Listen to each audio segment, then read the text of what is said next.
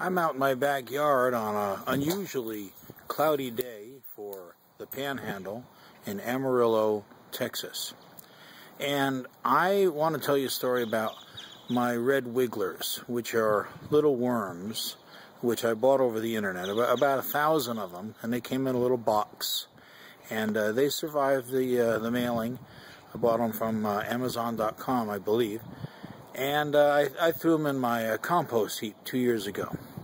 Well, they thrived, and as winter came, I bought a big jug, a big container, and here is that container here.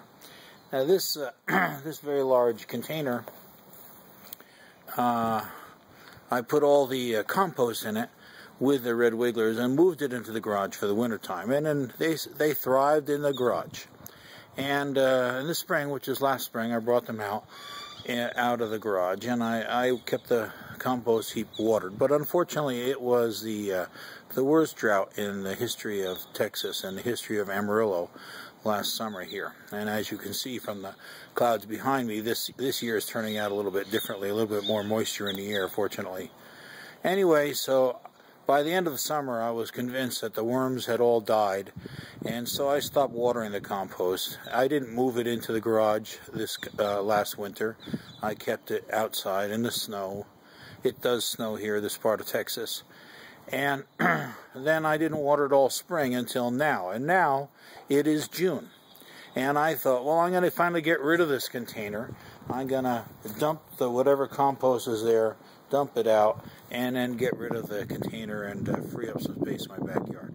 Well, when I dumped it, lo and behold, I discovered that there was living and thriving red wigglers inside of rich, deep compost inside of this container. Now here's the compost. You can see this compost. There's some grass clippings that I put in there recently. This compost is very healthy looking, crumbly, dark, black stuff. But if I dig a little bit, I don't have to dig too far. There's some of these red wigglers right here. These worms are composting worms. They thrive in compost. And they're still in there. They're still in there, still alive, and still doing well.